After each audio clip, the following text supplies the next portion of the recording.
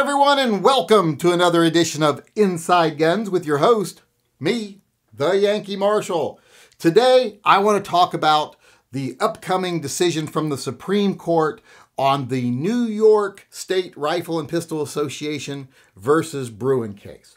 A lot of people have been sending me emails saying, what do you think's going to happen? What do you think the Supreme Court's going to say? What do you think they're going to do?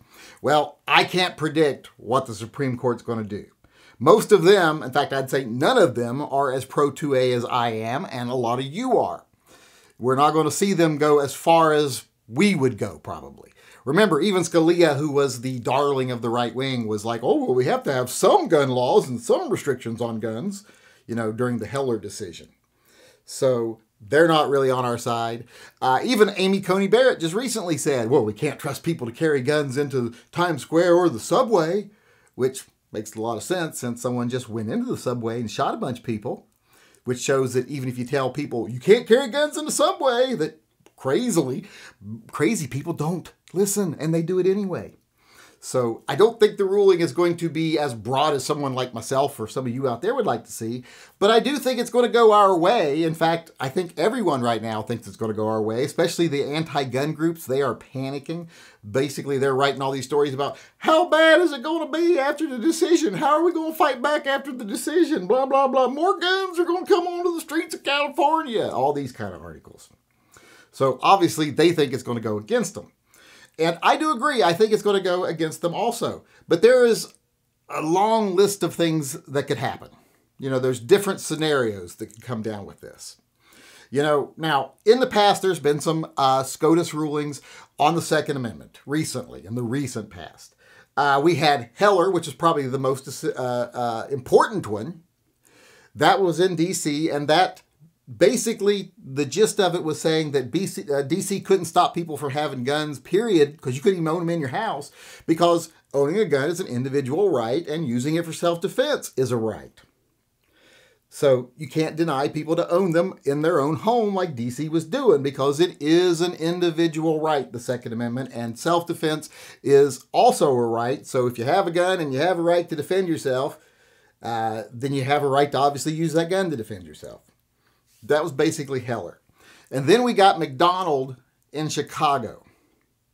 And that case was basically, Heller applied to the federal government, saying the federal government can't step on your gun rights, because that's what was happening in D.C. It was, federal government stepping on your gun rights.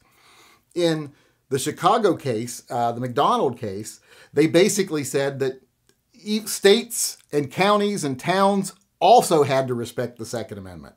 So therefore, any gun law they had that was unconstitutional was stricken down, because they have to follow the Constitution just like the federal government does, which I don't know why we needed a Supreme Court case to say that, but apparently they did. So that basically said, now with those two decisions, owning a gun is an individual right guaranteed by the Constitution. Self-defense is a right.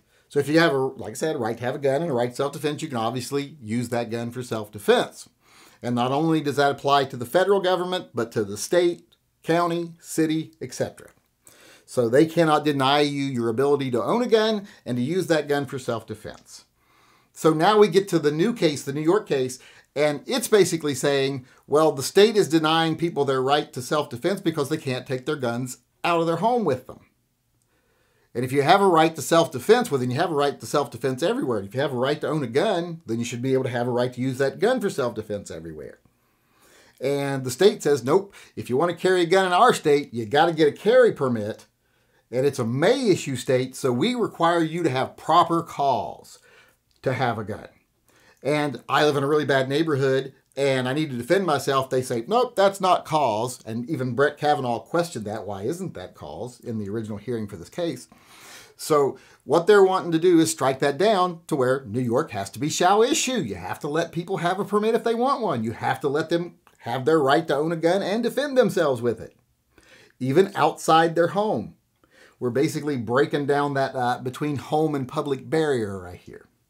Now, the court was iffy on some aspects of it. Like I said, even Amy Coney Barrett was like, well, we got to say there's some places they can't carry. And if we say that everybody can carry everywhere, does that mean they can carry everywhere? And blah, blah, blah. What's her name? Oh, God, I can't remember her name. I want to say Skagen. But at any rate, she based one of the liberal justices. She said, well, yeah, if we do this, everybody would just be carried everywhere. It's willy-nilly.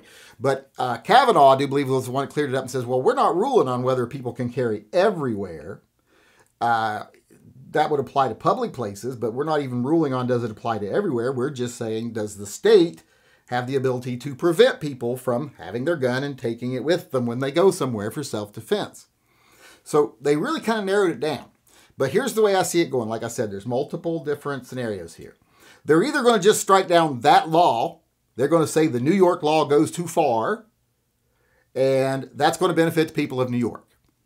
Because now New York will have to start issuing carry permits, which they weren't issuing very many before. In fact, a couple of the liberal justices, the way they tried to kick this out so they didn't have to deal with it is they said, well, we need more cases from the lower courts to see whether they're actually denying people the right or not. Well, we know they're denying people the right. You see all the time how many people they're denying. They issue very few. So that was just a try to get out of it thing. But didn't work. The other justices didn't go for that because they know that they already know what New York is doing. This little scheme they got. So they could do that. They could just say this is too severe and New York has to scrap it, and that'll benefit all the people in New York. Now they could go further and they could say carrying a gun is a right, having a gun in your home for self-defense is a right, and having a gun outside your home for self-defense is a right.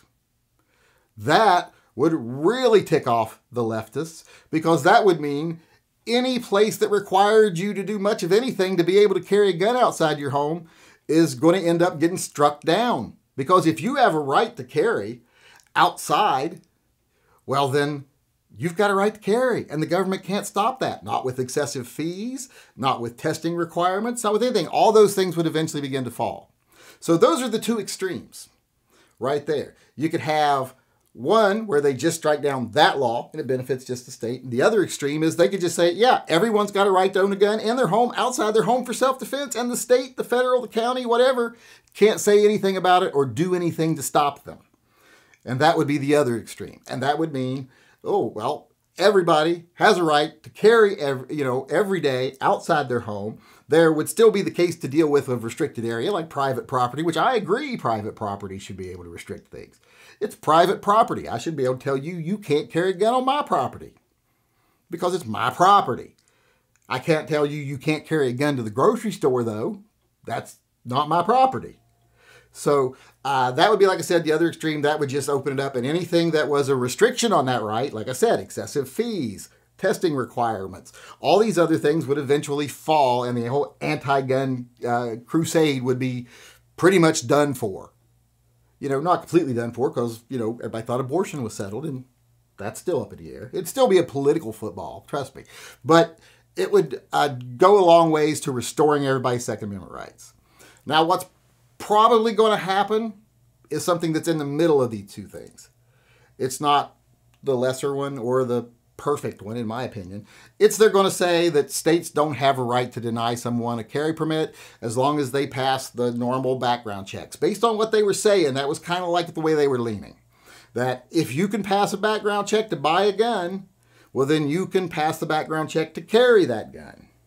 So they have to issue the permit if you can pass the background check. So every state would just be shall issue.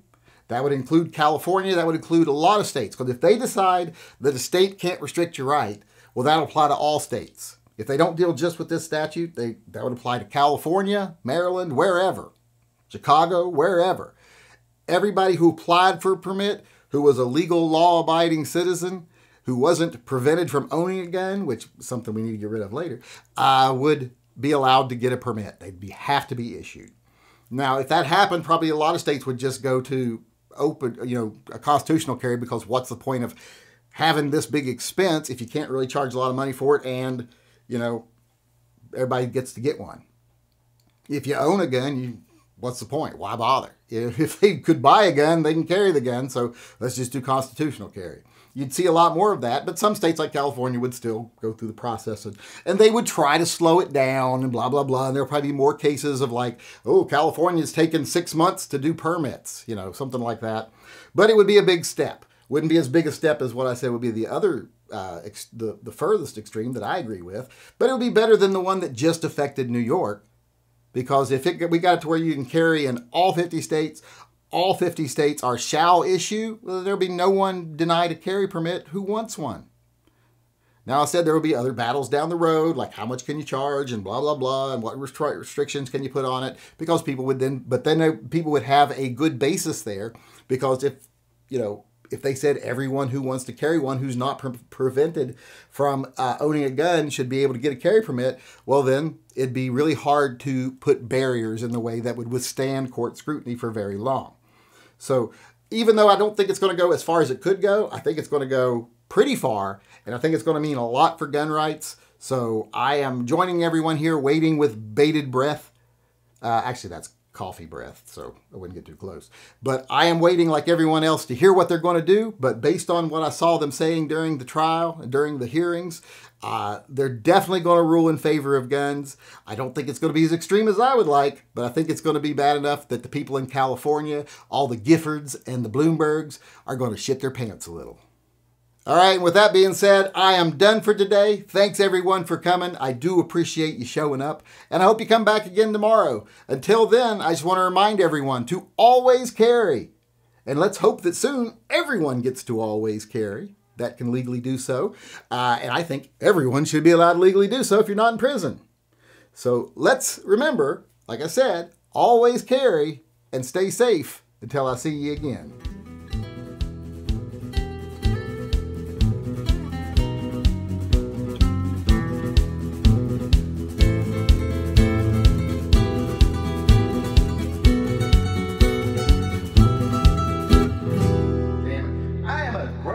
Man.